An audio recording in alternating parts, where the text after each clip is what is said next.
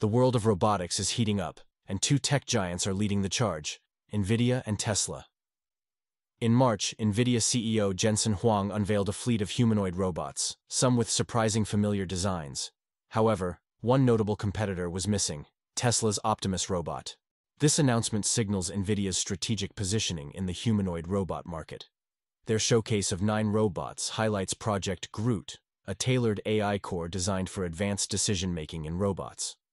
Focusing on AI suggests Nvidia prioritizes intelligent robots that can learn and adapt. The familiar faces among the robots hint at an open approach, potentially allowing Project GROOT to integrate with various robotic platforms.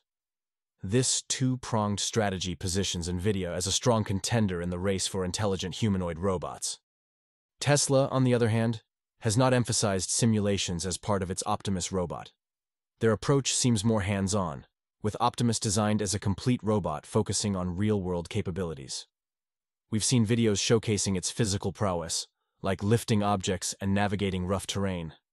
This prioritization might lead to a faster market arrival for Optimus compared to Nvidia's potentially simulation-heavy approach. Both companies share the goal of creating useful humanoid robots. However, their approaches differ.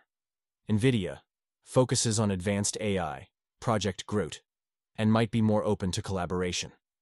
Tesla develops a complete robot with a focus on physical capabilities and potentially faster development. Which approach do you think will lead to better robots? And are you excited to see humanoid robots out in the world or mildly terrified?